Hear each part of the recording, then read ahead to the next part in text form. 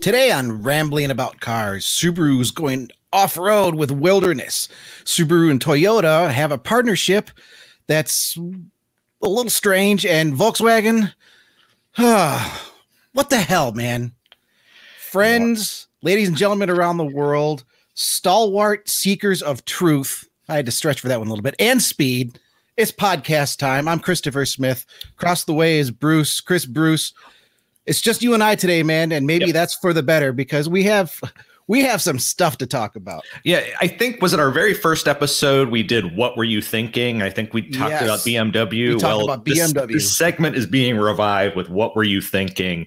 And this time we're talking about Volkswagen. And you want to jump right into Volkswagen? Yeah, I want to talk Volkswagen. I've got feelings. Let's jump right into Volkswagen.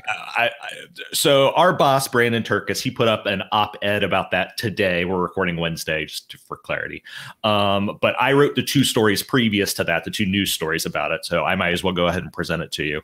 Yeah, let's start from the beginning. So everybody's totally in the know here. What's going on? Yeah. So kind of late afternoon, early evening on Monday, I want to say we saw it on Reuters first, or it might have been USA Today. I know they both put up stories about it. I can't quite remember which one we saw first. They put up a report claiming that Volkswagen was going to put out a release the following day that they were changing their name to Volkswagen. And to be clear, VOLTS, like the electric idea, rather than VOLKS, like the German word folk. And yeah, it seemed pretty unbelievable. Like I said, I wrote the story. I gave reasons, kind of for and against. At that point in time, it wasn't clear. Apparently, the release had gone up on Volkswagen's media site briefly, but was then taken down, and a few sites caught it.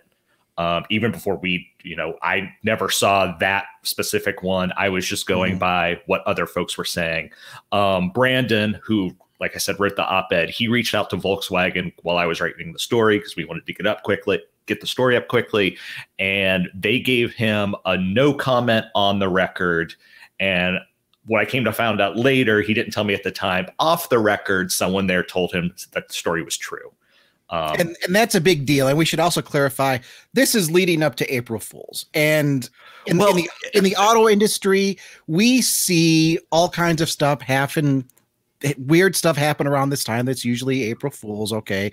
And this certainly had earmarks to that though, Bruce. And you did, but it came March 29th. So it came early. And the fact that, off the record, hey, this is real.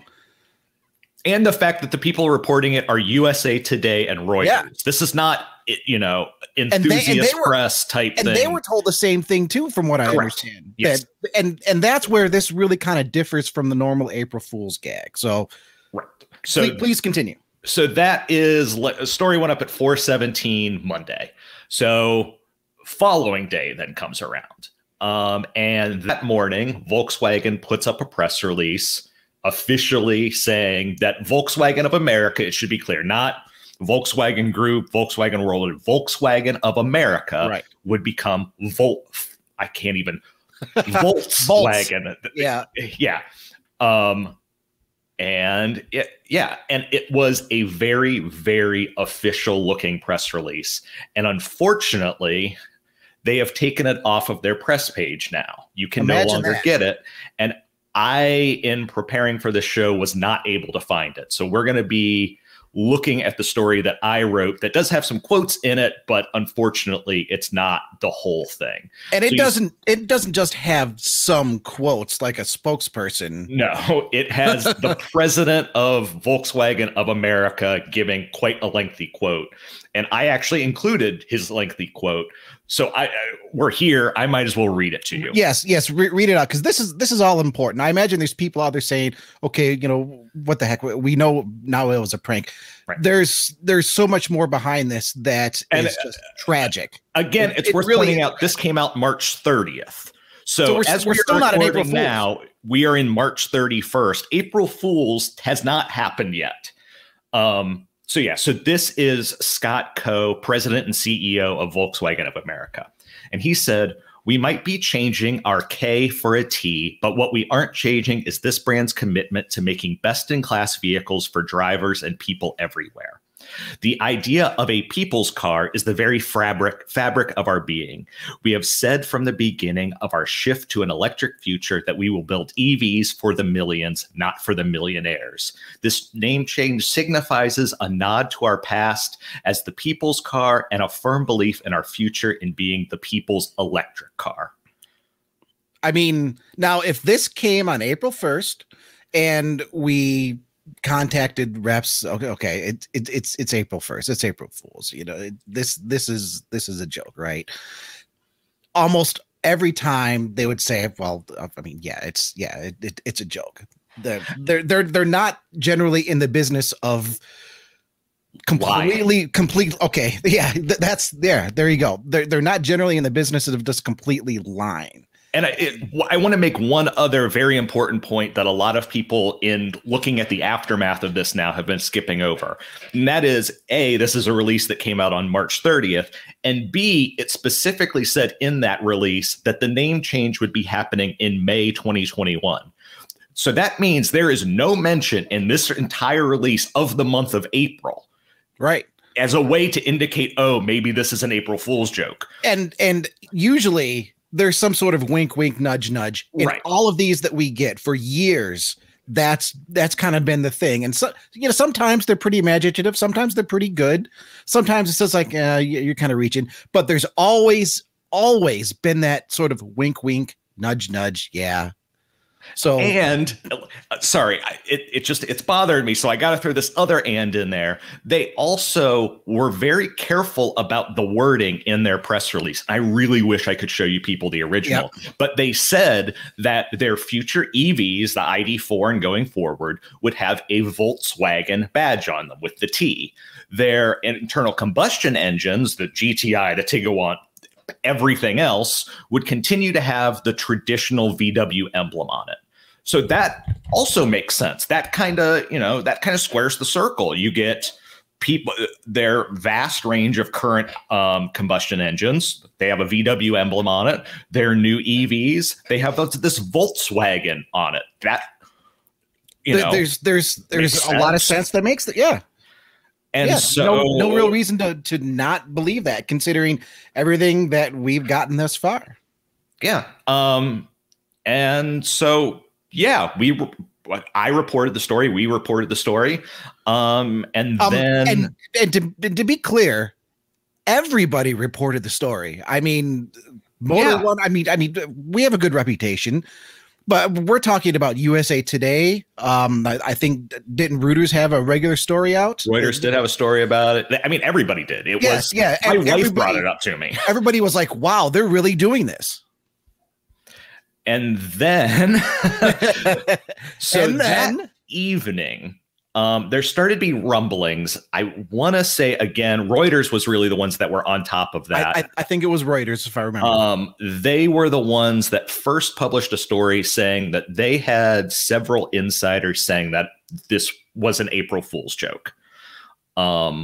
We didn't publish on that. We discussed it, but until it was official, we weren't entirely clear, because we had, like I said, we had this press release from Volkswagen saying that they were changing it. There was no official sign that we could see that they weren't. So we kind of hedged our bets. And then this morning, and again, we're on March 31st, they did finally put out this kind of mealy-mouthed tweet that, oh, it was a whole April Fool's Day joke. And didn't they not just come right out and say, oh, hey, April Fools? No, the tweet did say it was April Fool's, but it also didn't quite admit that everything that had happened over the past 2 days was an April Fool's joke. That's why I kind of called it mealy mouth. Like, it kind of took credit for what was going on, but yet it wasn't just a straight up, oh, mea culpa, we really screwed up this time, guys. So yeah. Well, here, let's take a look at the tweet. Let me see if I can get this tweet up here, because I think I was struggling to find it. I think this is important too. Let me. Yeah, if you can share it, please. Yeah, let me get this pulled up here, because when I first saw the tweet, like we said last night, okay, we have to go by the official information that we have here. And it's still just not completely clear, you know? I really think it's not completely clear in their tweet. I'm still trying to pull it up here. Okay, looks like I'm having a little bit of trouble pulling it up here as well. So we're recording this live, folks, and I put embedded in the story, and the embed doesn't appear to be there. So it's possible the tweet that we had posted has now been taken down. I know, right? I'm not 100% sure on that. I'm not alleging that, but kind of looks that way. Okay. Well, no, I see the tweet here. Let me. Okay, good. Okay. Let me see if I can get this. I apologize, VW. Okay. No, I'm not going to make an allegation that's not true. Apologies. I just was looking, and yeah. Well, StreamYard's being a little difficult for me. Let's see. Shoot me the link in private chat, and I will put it up then. No, I think I got it here. Is that cool? Nope, that's the wrong box. Wow. Okay. Well, let's give this another shot. In the meantime, it's important to, I think, to tell people why we're upset about this, because I'm sure there are a lot of listeners that are just like, oh, whatever, you got took by an April Fool's joke. It's not that. It's not that at all. Bruce, can you offer a little bit of insight here as to why that's really not the case this time around? Well, here, hold on 1 second for me. I've got the tweet up right here. Oh, you've got it. Okay, there we go. Yeah. So give me 1 second, and I will share that. And to me, it's kind of a twofold thing. But let's show people.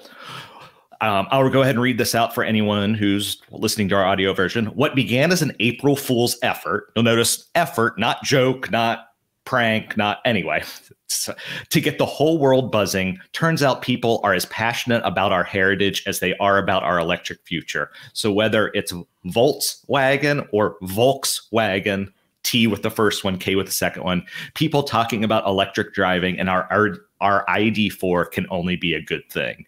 And then the image to go along with that is an electrical plug with Watt, W-A-T-T, like the electrical idea happened below it. Now, okay, that's fairly obvious. They're still a little vague as to whether or not they might use a Volkswagen in the future. And I wouldn't be surprised to learn later on that they're kind of testing the waters here. But what's interesting to me is the first comment, the reply to this tweet underneath from, what is it, U.S. citizen Sam Bain. Okay. This reply says, "That's cute, but with this campaign, I'm just thinking about how VW was founded by Nazis. They cheated on EPA mileage ratings, and now gaslighting that we're confused rather than admitting they screwed up on their marketing."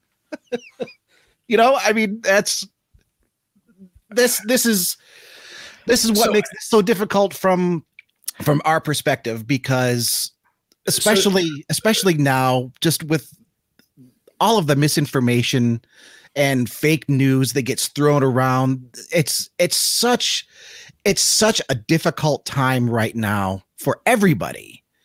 And to have an automaker taking something like this, and I mean, really lying. I mean, this to me, this goes beyond a little bit of a joke. The way they rolled it out, the way they tried to back it up, the way they continued to present it, not good form, Volkswagen, not good form at all. It was an interesting idea. F for execution. F, a major, big, flat out F. And here, so I think the issue is twofold personally.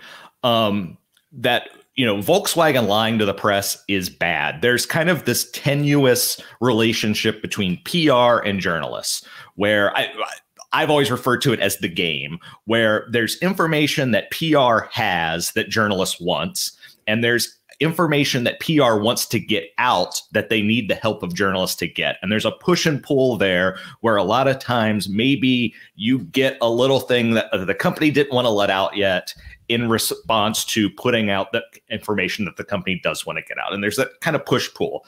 And you're not supposed to lie. Like, I covered the VW Dieselgate thing. I talked to VW PR a lot in there might have been cases where they were massaging things to make them sound better, or I would ask a question and they would decide not to respond. And both of those are completely okay.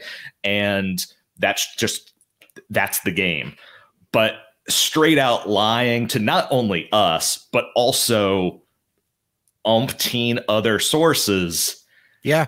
That's just bad. Like, that's not, because that ruins the trust. Like, that means if I ask you a question in the future and you tell me something, there's this little niggling thought in the back of my mind. Are you telling me the truth?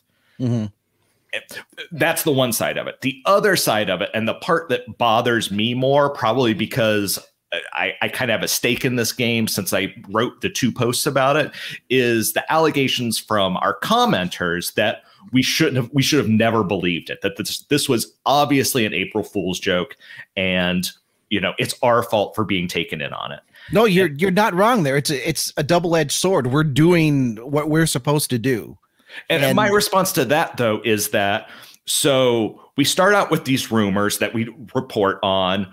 And not only are they rumors, my boss talks to VW and gets an on comment, or gets a no comment on the record and off the record that this is true. And obviously I didn't report this is true because I didn't actually know. Yeah, I didn't know about the off the record part because it was off the record. But, but had he said it wasn't true, my boss, I am 99% sure, would have come to me and said, temper this to make it look like, and this a little. And to be clear, that happens a lot in situations like this when an automaker wants to. I mean, it's a give and take. Hey, we want to have an interesting story out. It's April Fool's. People are going to be looking for fun, interesting April Fool's stuff. I honestly, at this point, I don't know if we're going to have anything. We haven't really seen anything from automakers this year. Aside from Volkswagen. I think it might have scared people off. I know, right? And I mean, last year with COVID, everybody was just like, times are just really sketchy right now. Now is not the time to try to do something like this. But there is, I mean, we do feel legitimately violated here. From an automaker journalist perspective, and in the trust department. And exactly, but the part that bothers me is people thinking that I don't take my job seriously, and I took whatever an automaker put out, no matter how, like, even if you read the first story I put out all of these reasons why this seems weird, but maybe there's some way that this could be true. Like, well, I mean, and how many people read the story though? I mean, I hate to say it. I mean, come on, folks, we want to have your comments. We want to have your feedback, but at least give us the respect to read the story before you go jumping in. Because you had all kinds of great points. The biggest one, and I don't think anybody else really picked up on this. You are very, very good at searching for official trademarks, for official patents. And if you're going to do a name change like this, there's going to be a trademark file somewhere for it. And you didn't find a single thing for Volkswagen. And for me, that was pretty much a nail in the coffin right there. Okay. And so that's definitely a red flag. The thing is, there is often several days, and not like 3, 4, 5 days between submitting the paperwork and it going into the online system. So maybe they did it last week, and but I can tell you for sure that it hadn't been done previous to that, because there would have been a filing for it. Yeah. So, it looked weird, but it's not necessarily like, bells and sirens and stuff like that. It's just a red flag. And I mentioned it in the story, but I mean, there's reasonable doubts. And again, when we have an official word, even off the record as it was, if I remember correctly, there were many of our colleagues at other outlets that did have on the record. I don't think so. I believe every comment about it being untrue. Oh, no, sorry. They were anonymous, but on the record. So the person who was saying it was not identified. It was an anonymous source, but it was on the record. So it kind of gets into a weird journalism thing that something, if it's not on the record, I can't mention it, and I can't mention where it came from. If it's something can be on the record, but the source can ask to remain anonymous. And if I respect that source enough, then I can report on it. And that's kind of what happened here, where I don't know who those people were talking to, but they trusted them enough. And these are people who have worked in the industry for quite a while that they ran with the story. And that's where we are. So, and I feel like we're dealing with a little bit of inside baseball, and Yeah. to be honest, we are. So why should you, the general auto enthusiast, care about this? My first response to that is, if we can't trust the sources we're talking to, it's difficult for us to tell you what you need to know, or more importantly, what you want to know about what an automaker is doing. And it sounds like we're blowing this up a little bit, but when you consider Volkswagen's recent history with the Dieselgate scandal, and in effect, what they're kind of doing here is, once again, lying to promote their electrification. I mean, why do you need to lie to promote your electrification? If you wanted to do a neat April Fool's joke, we're changing the name to Volkswagen. You could have done it, Volkswagen. You could have done it without just the undermining of the process. And the thing is, there's precedent for that. When I believe it's either the 5th or 6th generation Golf came out, Wolfsburg, which is where Volkswagen Group's global headquarters are, they changed the name to Golfsburg for a week. Mm-hmm. Yeah. And that's kind of the same thing as going from Volkswagen to Volkswagen. Like, oh, we're Volkswagen this week to promote our EVs. Like, okay, yeah, that's cool. That's a neat way to get the message out there that we're serious about electricity. But, you know. So now in a month or two, when they say, hey guys, we've actually decided we're going to bring the standard Golf back to the US. Are you? I mean, seriously, are you? There are a lot of people in the United States that would like the regular Golf, but are you being honest with us this time? Or are you just trying to drum up some more PR for the GTI or a Golf R? These are the implications that we will be facing in the coming months. And when I say we, I'm talking about the entirety of automotive journalism here, not just Motor One. The entirety of automotive journalism. If you look at Brandon's op-ed that he posted today, he has Twitter links from so many people from various outlets all over the place, feeling the same way as we are. Okay, there is a level of trust here that's been violated. So the next time you have some big impressive announcements, how are we going to present that to our readers? Right. The next time there's some leaked bit of VW news that's actually true, maybe, are we even going to decide to report on it because last time it wasn't true? Yeah. And you know what? It was all centered around an April Fool's joke. Sometimes April Fool's jokes work. Sometimes it's not even April Fool's yet. Yeah, we're talking about this now. I mean, for crying out loud, this has been going on for 3 days. It's March freaking 31st. It's not April Fool's Day yet. I mean, I have to wonder if this legitimately was botched and they realized, okay, we got to go ahead and say something. Okay, now it's really messed up. Now we got to go ahead and move everything up. You know, I don't know. I think. Whew, I think we got to kill this. Like, because I could keep going on this because there's just all sorts of. But let's switch to, as opposed to going inside baseball. Let's look at a product that just got announced this week. That would be the Subaru Outback Wilderness. That would be the Subaru Outback Wilderness. Do you have that link, or do you want me to share it? Why don't you go ahead and share it? Okay, I got it right here. I've discovered that my idiot self actually set my browser up wrong, which is why I can't find anything to share. So okay, go ahead and set that up, and I'll get the next one. I promise. No. We're good. So yeah.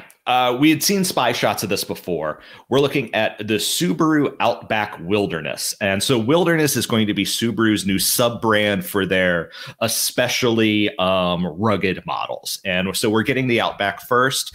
We published a rumor a few months, 2 months or so ago, that there also is a Forester version on the way. It's just automakers never kind of put both of these models out at the same time because they don't want them to step on each other's feet. So we're seeing the Outback now. I would bet in 3 months we'll see the Forester version.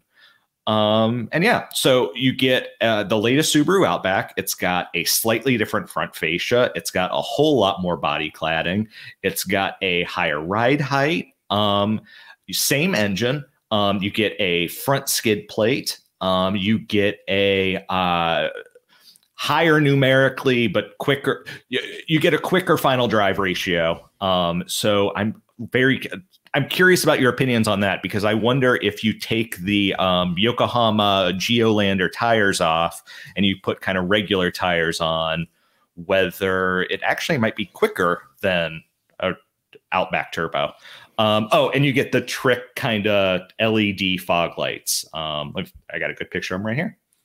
I mean, I guess the question is, I'm intrigued by it. I love vehicles like this for an off-road purpose. And I've always been a Subaru fan. The Outback has never been bad for what I guess would call mild off-road. This car has 9.4 inches of ground clearance, though. Mm-hmm. That's almost the same as a Jeep Wrangler. I mean, that's just a little bit less than a Jeep Wrangler. So that tells you a little bit about at least what it can get over. Now, its approach and departure angles, nowhere near anything like a Jeep Wrangler. It's like 20, I think 20 degrees approach, 23 departure. If I'm not exact on that, I'm really close. So, I mean, it's not bad, but I mean, it's 20 approach, 23.6 departure. Oh, okay. 23.6. Okay. I don't think you're going to see these at Moab. I'd be honest. No. I'd like to see one try. I would really like to see one try, but am I the only one that thinks, I mean, yes, it doesn't have just like a regular street tire, but right. Those tires still don't look appropriate for what I would consider an off-road branded vehicle. I think that this was always going to be a compromise, because you're right about the tire situation. The other thing, though, is that you're still running that through the CVT. And listeners, if I'm wrong, please tell me. But as far as I understand, you're never going to get a CVT to perform as much as a classic automatic or manual transmission with a transfer case to let you go, kind of low range and stuff like that. It's just it's just not what a CVT does. And that would be my big hang up on using this for anything more than just going down some back roads or maybe some established 2 tracks, which is kind of tragic because the Outback can already do that. So I don't really understand the off-road performance increase because I think the CVT is going to hold it back some. I mean, you're going to have a little more clearance, but I still don't see people doing anything more with this than they would do with a regular Outback. So in my mind, it's Subaru's take on maybe trying to open up to a different group of buyer that might not be considering the Outback in the first place. And so it's interesting that you mentioned that, because my wife and I, we have a 2012 Subaru Outback, and it's dead stock. It's just, other than switching out the tires, it's what it came from the factory. But that being said, I follow the Subaru Outback subreddits, and there kind of seems to be 2 groups of people. One group is saying I can do almost all of this from the aftermarket already, because there are skid plates, there are lift kits, there obviously the wheel and tire packages. Pretty much, other than that final drive ratio change, the aftermarket is already there to do this. The other group is kind of saying that what's nice about this is that it's all one package that you can already buy. So if you were thinking about buying an Outback and modifying it, then why not just get this and have it with a full warranty? Right. I guess the question is price, and Subaru hasn't told us that yet. Yeah, we don't know. And I mean, Subaru also said that, hey, we have new suspension in here. They haven't told us details on that, which I find a little. Well, yeah, they only gave us ride height. They didn't give us just ride height. They said there's something different with the suspension, but they didn't really say what. So I mean, there's still a little bit more to learn about this car. Yeah, I think price is going to be the major thing, because the other thing is Subaru already has the Onyx Edition, which is kind of what this starts. Basically, they take the Onyx Edition and add a bunch of stuff to it, add a lot of these extra parts. And so it's going to be interesting to see how much more than that model that they charge for this one. And that's, I assume, basically that's what's going to decide whether or not this is a success to me, because if you could just go to the aftermarket and buy the parts, then maybe someone's just going to do that instead. We'll see. I mean, I don't mean to sound pessimistic, because I like the idea of an off-road branded wagon. I mean, I like the idea of a wagon anyways, right? So I like where Subaru's going with this. I wish they would go a little bit further, though. I mean, especially with the tires. I'm just looking at another picture of it now. Especially with the tires, I would like to see. I mean, if you're going to brand it as an off-road vehicle, I mean, let's see it off-road. You know, let's see it with a little more capability. Because the ride height, I mean, man, the ride height looks just awesome. So I actually agree with you. It's not that I'm dubious. I would say I'm on the fence. Like, this is a cool starting point. I want you to do more, Subaru. Right. But, so like I said, we know a Forester version is on the way, but like, okay, let's just imagine a second. The Outback and the Forester sells great. What if we get like a WRX Wilderness with lifted suspension and stuff like that? Basically a rally spec WRX. Like, I mean, yeah, a WRX that's actually more like rally spec than it already is. That could be fun. Because I mean, really, the WRX and the STIs right now, they have rally heritage, but when they come from the factory, I mean, they're coming from the factory with the idea that you're still on the street or maybe some dirt roads. They're not really ready to go out and take jumps. Not that people are jumping their STIs and WRXs anyways, because I know that never happens. But yeah, well done, Subaru, for trying to tap a market that SUVs and trucks are really trying to dominate with wagons and eventually the Forester crossover. Yeah. Now get a little gutsy and make it a little bit better. Yeah, I think this is a great first step. I think it's kind of a tentative first step. A lot of the parts, like I said, they're kind of, if you don't mind going to the aftermarket, they're already there. But, let's see if this works. Toyota TRD, they started small and then now it's a very, very established thing. Let them do this. Let's see if this is a success. Let's see if the Forester's a success. And maybe one day these kind of wilderness Subarus will be a cool thing. Do you think that's a fair assessment? I think it's a very fair assessment. The main thing holding me up is price. We don't know. If they don't go ridiculous on the price, then it could be a good thing. If they decide that this is going to be some sort of halo model, talk here a second. I will tell you what an Onyx is, and then I'll look up Outback pricing, and then we can kind of do some head math and. Right. I mean, so I've owned two Subarus, both first gen legacies, a big rally fan.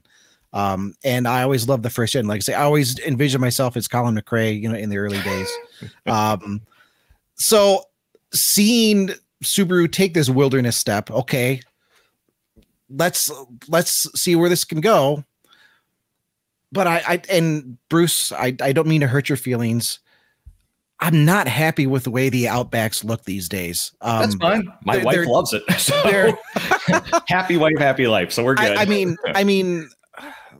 and maybe that's just a thing that's fairly relegated to me. I like the idea of wilderness being. It's not aggressive enough. Even with the kind of the wonky styling on the Outback, it's still just not aggressive enough. And it makes me, what's the word? It makes me like 90% there, 10% really wanting it to be so much more. And I mean, Subarus, I mean, they're not crazy expensive, but so I have the price here. So they're not necessarily the cheapest to jump into. The thing that really sticks out to me is how well they hold their value on the used market. Because I'm the type of person, I'm not interested in going out and spending that much on a new car. I have no problem getting one a couple years old, but damn, the way Subies hold their values, you just go get it new because it's not going to be much different when it's used. What do you have there for Outback pricing? Because that does Outback Onyx. What's that? I'm sorry. I said, I'm guessing it starts somewhere around 30. You're a touch low. Okay. Well, no, actually, so an Outback base with destination is $27,845. but that's with the naturally aspirated engine and stuff like that. The base level, which is the Onyx with the turbo, is 36,195, and that's with destination. And the Onyx also has the special 2-mode drive system for like snow and mud. The X mode, yeah. The X mode. Yeah. So 36. So do you think this will be 40? Well, so a Touring, which is the top level right now, is 49,995. And I guess I don't know. Are they going to go big? Like I could see 42, you know? Or are they going to try to like really sell these and do 40? So I think go ahead. If they could somehow brand this just under 40, I think it would be awesome. That would be if they sit right around 40, it'll be all right. If they try to shoot for right the around moon, 40, I think is fine. When you start pushing 40 is going to be, I think if they try to shoot for the moon and it's just going to be like, okay, I'm going to spend 50 grand on a Subaru. Yeah. How many other off-road vehicles or off-road capable vehicles can I buy for 50 grand? And the answer is a lot. Yeah. Totally. And even me, as much as I like would Subaru, shock me. Like 50, you never know. 40, how many times have we been shocked? That's true. When it comes to pricing these days, it's kind of an insane roller coaster. I mean, we're in an age where people don't blink twice at 50 or 55 grand for an F-150 pickup truck. That's true. And you know what? That's probably a conversation for another podcast. I know there are lots of opinions. Episode of the podcast. Yes, another episode of the podcast. Yeah. I know there are lots of opinions out there about pricing. But you know what? Hey, we would like to hear from all of you on Subaru Wilderness. Do you think we're just completely crazy? Do you think it's just a stupid move from Subaru? Do you think, hey, I would like to get one of those? And would you even pay 50 grand for one? Right. So tell us what you think. Email is podcast@motor1.com. You can drop a link to our YouTube video that you'll see. You also will want to follow us on YouTube. You can follow us on Apple. You follow us on Spotify. You ready for a little bit of an intermission here, Bruce? Absolutely. Yeah. I just want to tell people. So from what we've kind of been told, there might have been a bit of a tech snafu last week. And our last episode might, if you are a subscriber to motor1.com on YouTube, you might not have seen our last episode in your feed. And if you didn't see it there, that's a shame. We interviewed Ted Ryan, who is an archivist from Ford. We talked all about Bronco history. We got into some we literally went from the very beginning to the 2004 concept. So other than the very modern, the one that's coming soon, we talked everything about Bronco, and it was a really good discussion. And it's kind of a shame that YouTube's algorithm kind of ate it and didn't send it to the people who necessarily subscribe to us. So if for whatever reason you didn't see it, go to Motor One. I think we're Motor1.com on YouTube is our channel name. And check it out, please, because it was a really good one. And it was a really good one, but we also just had some epic photos. Oh yeah. There were, I mean, if you're kind of into, especially some of the older photos, it was all about classic Bronco. It wasn't about new Bronco. It was about classic Bronco. There was no new Bronco. It was from beginning to 2004 concept, like I said. If you're into some of those old photos, go check it out. There's the one, we have the thumbnail. It's just like a silhouetted shot of the Bronco with a man and a woman there. That alone is worth a click. So definitely want to go back and check that one out. And if you aren't interested in Bronco, tell us what you are interested in, because we're still campaigning for people to send in their cars, send in your car stories. We've got a few, but we want to have enough to dedicate an entire episode to Motor1.com listeners, Motor1.com fans, car fans. We want to dedicate an entire episode to your stories, the cars that you drive, the things that drive you in life, the things that make you passionate about cars. So once again, the email podcast@motor1.com. We did not practice that ahead of time, and it shows. Yeah. It shows very much. So, but yeah, what Smith was just saying though, like, I know there are people that want to brag about the car that they've been building for umpteen years or just since COVID started or whatever. Go ahead and send them to us, brag. Yeah. We'll take a look. I don't care what it is. I'll probably be impressed because I don't have anything in my garage to wrench on. So there you go. Yeah, I'm on board with you. So yeah.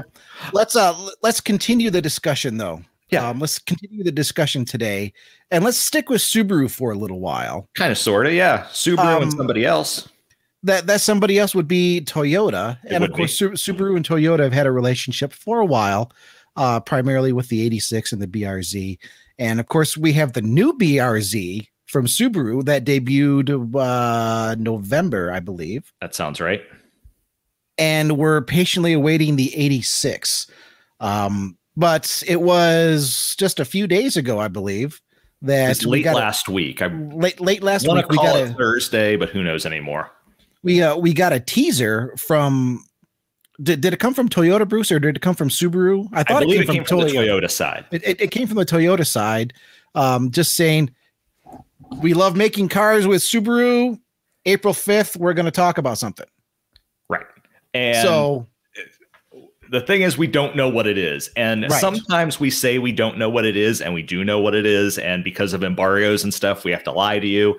But this time, we really don't know what it is. I'm showing it now. It says, let's make ever better cars together. April 5th, 2021. And that's kind of all we know. Now, I mean, here's where it gets interesting, because if you're watching on YouTube, we have the article up here. There's a teaser photo of presumably a red hood on the left side with a Toyota badge and a blue hood on the right side with a Subaru badge. We're assuming they're hoods because it kind of looks like, okay, there's a line for the hood and then maybe a front fascia. The obvious answer is, okay, well, this is going to be the Toyota 86, but is it? We've heard that the 86 isn't going to be out this soon. We've heard that Toyota actually wants to try to differentiate it more from the 80 or from the BRZ for performance. And if it is the Toyota 86, why is Subaru in this teaser? Right. I know when the BRZ debuted, Toyota wasn't there. So why would Subaru show up to the debut of the new, I almost said FRS, GT86, GT, whatever we want to call it these days. So yeah. And I'm going to share a page here that this is a Google Translate. So I will be very clear with you that it doesn't all necessarily make sense. Right. But this is their page promoting this. And in addition to debuting some sort of jointly developed vehicle, there is going to be I don't think it's necessarily an interview session, but just kind of execs are going to be talking about it on April 5th. And the people that are going to be there, sorry, I got to scroll down. Toyota, the president of Gazoo Racing, which is Toyota's performance division, Koji Sato, and Subaru's chief technology officer, the general manager of technology, and the general manager of technology for its research institute, Tetsuro Fujinuki, is also going to be there. So I'm glad you're reading that, because man, I couldn't pronounce those names. No problem. So we're two tech people are going to be there, and they're going to be debuting this new model. And so it's interesting. And the Gazoo Racing part is the especially interesting part, because it tells us that this is a performance vehicle. You know, if it's not just, they're working on some entry level crossover together. So I mean, that is evidence for 86, but we have so much other conflicting evidence for 86. I mean, yeah, this kind of has us baffled a little bit. I mean, one thing that we know is coming is an electric crossover that both Toyota and Subaru are working on together. Right. That's true. That's definitely true. And if memory serves me correct, let me see if I have my screen share fixed now. Okay. I'll bring up some of this here. Quick. If not, I got one to share. Because we have been talking about both Subaru and Toyota's crossover, right? Mm-hmm. And I know our colleagues at Inside EVs have also been talking about it. And yeah, I've got that coming up here right now. There it is. Yeah. And yeah, so we have Subaru confirms electric midsize SUV for Europe, 21 to 2025. So the timing's right. The timing is right. Now, it doesn't feel like a sporty vehicle necessarily is the thing. Well, and that's where the Gazoo Racing is kind of throwing us off, because you wouldn't expect it. But at the same time, performance car EVs are a thing now. Performance EVs are a thing, but what if they're announcing this jointly developed crossover while also talking about future performance vehicles? Yeah. An unknown at this point future performance vehicle. Now we know that the BRZ here is coming. We have the article, or not the BRZ. We know the Subaru model is coming. No, BRZ, right? Subaru BRZ. Yeah. I also have the Toyota article here. Toyota teases electric SUV before its Shanghai Motor Show debut. That timing's right, given that the timing is absolutely right, because I think this is in early April, is it not? It should say. I mean, it says right here in the article. Isn't it April 21st? I want to say. Debut April this year. I thought it was early April, but in any case, April, as we're recording, is tomorrow. So Shanghai Motor Show is April 21st through 28th. But still, you could do. Yeah. We know Toyota is going to be debuting this vehicle soon. So there's some considerable evidence there saying, okay, this is what's going to happen. But the Gazoo Racing thing, I mean, what do you think, Bruce? Could there be a racing version of a performance EV crossover coming from Toyota and Subaru? It could be, or I've got another thing. So this is a report from 2019, and this comes from Best Car in Japan, which Best Car is, they will publish just about any rumor that anyone even like vaguely comes up with. So you take Best Car with the biggest possible grain of salt you can find. Yeah. Sometimes they're right. Sometimes they're very wrong. They've said like an NSX Type R, I think was supposed to debut like 2 years ago. So we have to take this with a grain of salt.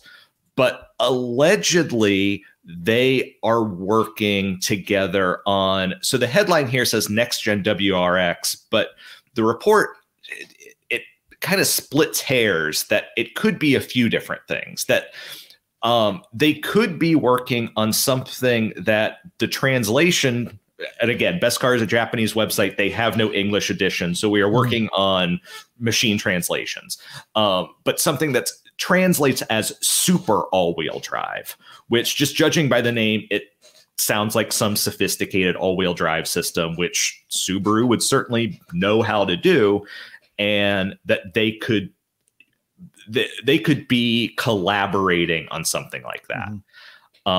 Again, it's an old rumor, but it's certainly an interesting one, especially given the time frame of automotive development. If you think this was November of 2019, if you're going to start showing off a vehicle in April, 2 years before then, maybe development started. You've got 2 years. That's 4 years plus a few months to get it on the road. That's in line with normal vehicle development.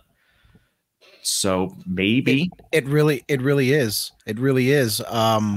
I know we had a pretty animated chat in our Teams group with all the Motor One editors and writers. Everything from performance luxury SUV to my choice. Who wants to see this SVX come back? Let's see it. Let's see the SVX come back, shared jointly with Toyota. Has I don't know. Pick whatever Toyota model you want it to be. I don't care, because I want my SVX back. And the thing is, that's not totally unreasonable. Yeah, I mean, if you're making an all-wheel drive sports coupe, yeah. I believe, not familiar, we're looking at somewhat pixelated. I apologize for that, but SVX image now. I believe the SVX was an all-wheel drive sport coupe. It was. It was a very quirky, very expensive all-wheel drive sports coupe that completely failed.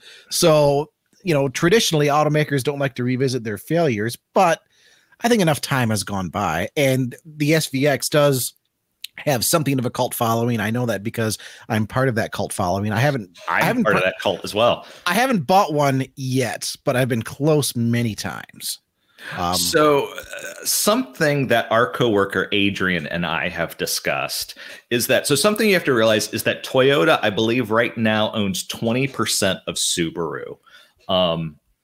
And what if, let's just say, what if Subaru has been helping Toyota on their hypercar project? Oh, we know the vehicle that we're looking at now, we know is coming because Subaru is competing in the Le Mans hypercar class, and that class specifies that a production vehicle must happen. And so I hope anyone who's watching it here. So here we are looking at, you can see it's open top. It is, it looks very sporty, but since that image has come out, we have also seen the racing version, which is this right.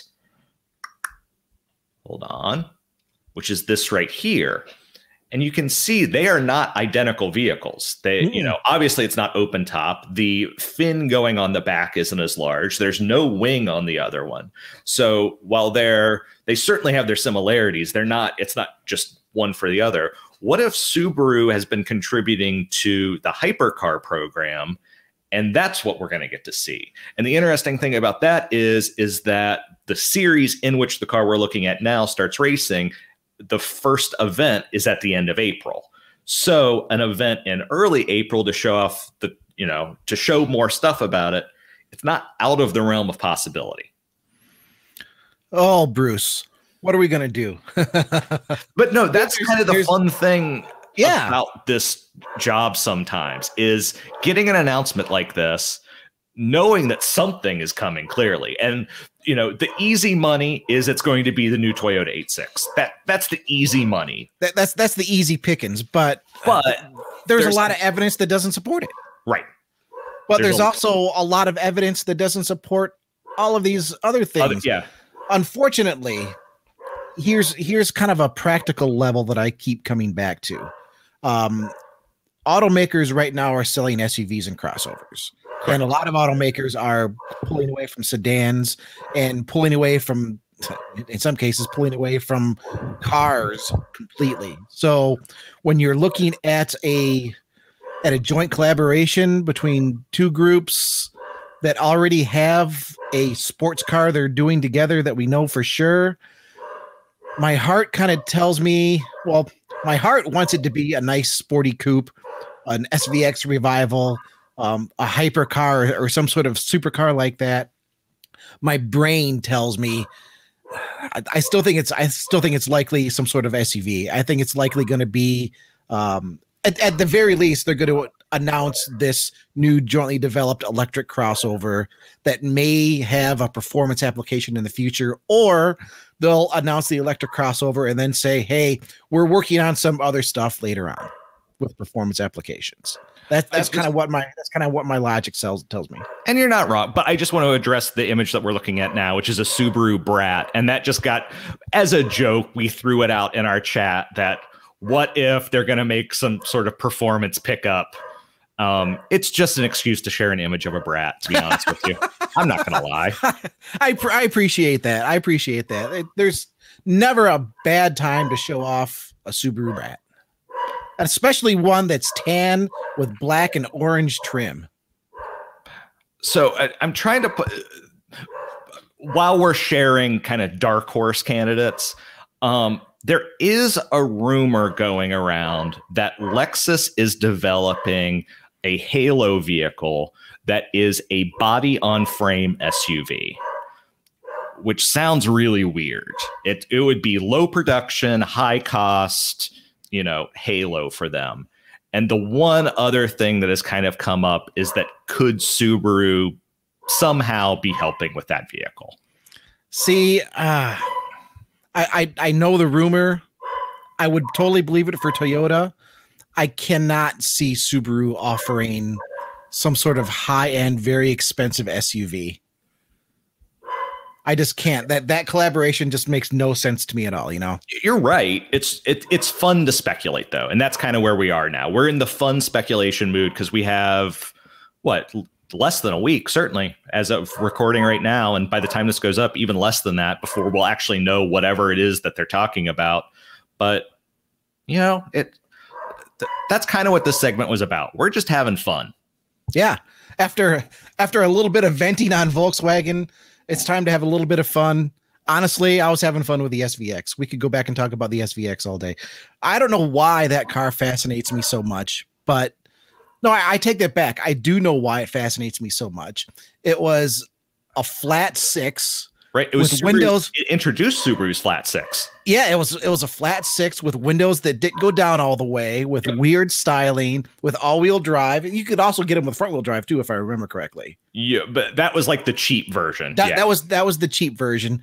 And I want to say these things were like 30 grand plus when they were new. Brand new. It doesn't sound like much they now. Came out with the front-wheel drive models, but that was needed a cheaper version to sell to people because they weren't selling normally. And 25 years ago, $30,000 was quite a bit for a car. It was serious money for a Subaru, which in the US at that point, people still associated just with, you know, little small runabouts. So I guess that's why it fascinates me. I've never pulled the trigger just because I've never found one that I felt comfortable with. So they had that kind of transmissions cabin thing. Yeah, look at that. But yeah, the transmission is famously, they're made of glass. As I understand it, there are people that can swap in manuals, but yeah, that they only ever came with an automatic, at least in the US. I don't know about in Japan whether you could ever get a manual, but no, I don't think it was ever officially offered with a manual. Subaru people, let us know. I could be, but I know in the US you could never get a manual. Here's another plea for enthusiasts. I want to hear your SVX story. Oh, because, if you have one, yeah, please totally share it. Straight up, every time I've looked at an SVX that was for sale, it always had some like weird kind of story. I bought this to go with another one, and I was gonna swap this part from here, and it's like it's almost like the Corvair of Japanese cars. Nobody has one SVX. You either have none or you have two or maybe three, but nobody has just one. And there's always, every time I've looked at one, there's always been an interesting story behind it. So, oh, look at that cutaway. Yeah. Is that a Kimball? Is that a Kimball? I don't know. It kind of looks like it. It kind of looks like a Kimball. We should do an episode all on Kimball cutaways. Yeah. I did that series for a little while. Actually, that's kind of how I got started at Motor One. David Kimball's cutaway. David Kimball is probably the greatest automotive cutaway artist of all time. He's been doing it for decades. I had a chance to talk with him a couple of years ago. I mean, he still does it old school with like line drawings and paints and airbrushes, and he's still doing it today. And the detail in his cutaways are just fantastic. And I have one of his books. I'm gonna look in that book after we're done recording to see if it's in there, because I want to take a good look at that. Yeah, one last SVX picture, and then we'll kind of wrap things up. That would be, in case people haven't figured out, this I would love this to be a collaboration with Toyota and Subaru. Yeah. To bring back a new SVX coupe. What would be a sporty Toyota coupe that they could call it? I mean, is the RC getting old enough that you could have a new Lexus RC? If you're just looking at coupes, I mean, don't get me started on that rumor that the Celica's coming back, because that's oh my God, Bruce, you just hit it. You just hit it. Exclusive right here, April 5th. The big announcement is going to be a Toyota Celica and a Subaru SVX. Yeah, it's 1992 all over again. But something where's my flannel and my grunge? Something you just said reminded me of something that, as we're winding down here, I wanted to mention to people. We have discussed doing a live stream of weird and funny press images, because it's something you and I both have a real passion for, that we just love these 60s, 70s, 80s, even into the 90s press photos that are just absurd. And the thing is, if it's just you and me, or you, me, and the guest laughing at them, it's one thing. If we had, an audience either suggesting them to us, or we show people and like getting responses, it's something that could be fun. And it's something we've discussed, but it's not something we're sure that people would actually enjoy. So That's another thing. Podcast at motor1.com. If you would want to sit down with us, we'd figure out some time, some evening, invite a bunch of people. We'd have a chat going on and just talk to people about the weird press images that are out there. And there are some fantastic ones. If you're interested in that, let us know. I'd be curious. It's something we've kicked around, but we're not sure whether there's an audience for. So let us know. Yeah, let us know on that podcast or motor1.com, especially from the 60s and 70s. I think those are some of the weirdest of them all. Just like the really bizarre random stuff about like a car parked in a field next to an airplane where they're then sitting there having a little drink of champagne with kids in the background and like artillery in the distance, just weird stuff. It could be a lot of fun. Bruce, wait. No, you started me on this and we got to do it. I think I know the photo you're gonna pull up. While you're pulling that up, I'll tell people if you want to catch either Bruce or me, we're on social media. You can follow me on Twitter at CHWriting, CHWRITING. Bruce, what's your Twitter handle? Chris Bruce 1985. See, that makes sense because that's your name. Yeah, and then my birth date. So mine is I have to explain to everybody. But yeah, hey, catch us on Twitter. We post occasionally, but when we're not the type of people that like, hey, look what I'm having for dinner. I mean, we post good stuff. So follow us. You mentioned just car weirdly in a field, and we were talking Subarus, and it made me look at that. This is the Subaru XT, specifically the turbo model. I assume the son showing it to his dad, but they're on a farm and they're both dressed the dad's dressed in overalls. The son seems to be doing the Canadian tuxedo of denim jeans and denim shirt. And I don't know why I love this image. It's just like, I just imagine somewhere in the American heartland in 1980, what would this be? 1984, 1986. Of showing up on a farm with a Subaru XT turbo and your dad being just like, it looks so what the hell did you just bring home? It looks so, I mean, it's a cool image, but it's just like one of those fish out of water things. Yeah. I can tell you right now, Dad drives probably a 1978 Dodge Ram. Okay. Probably a 3/4 ton. Okay. And if he's still alive today, he still has it. That's the thing. That's what that picture. That's what I get out of that picture. He drives a Ram. Nothing wrong with that. Not a bit. And he's looking at his son, who probably just came back from some Ivy League school somewhere. No, but he's got the denim jeans and the denim shirt. He did not come from an Ivy League school. He had to put those on before he arrived back home, because he doesn't want his dad to know what he actually does for a living. All right, I'm sorry. Just to show people what you would get if we did this press image show, I need to share my favorite press image ever because it looks like a prog rock album cover. Yes. I love it so much. This is an image of the Matra Simca Rancho. So to describe people that aren't looking at it, is a very weird looking European SUV of the late 1970s/80s. It's green. It's got big headlights. But the weird thing about it is there's a guy with like giant hair and a mustache who kind of looks like Prince if Prince was tall, holding a double barrel shotgun. Now see, tweed. In that image, he kind of, since you said prog rock, he kind of looks like maybe an early 70s version of Nick Mason. Pink Floyd. Yeah, sure. Yeah. And then there's like this very model looking guy on the left, also with a gun. And then there's just a lady who kind of reminds me of, her name's escaping me, the actress from Annie Hall, who's also wearing a tweed jacket and who has, for whatever reason, she has her pants rolled up to the height of her boots. I don't know why she didn't either tuck them into the boots or put them over the boots, but that's the style of the boot. It was the style. I mean, it was the style. Yeah. This is just one of my favorite press images ever. So more importantly, Bruce, what are they looking at? They are clearly looking in different directions. They are clearly looking at something. The hatch is open. the passenger door is open. Yeah. We have Nick Mason or Prince standing there with the gun. We have a fairly large dog. The other guy's got a gun. The only one not armed pulling it out or putting it away? I got nothing.